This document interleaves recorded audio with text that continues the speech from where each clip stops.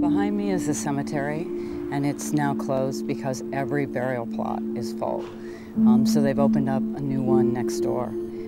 Today we were at Hastings, which is an Ebola treatment unit that we've been going to on a daily basis in Sierra Leone outside of Freetown, and it is staffed by an incredibly valiant, brave group of Sierra Leoneans. There are only Sierra Leoneans running the treatment center, and they range from 20-year-olds to 60-year-olds.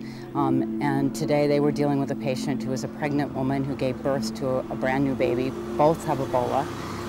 The baby is now 3 days old and was given to a patient that's recovering because the mother was too sick.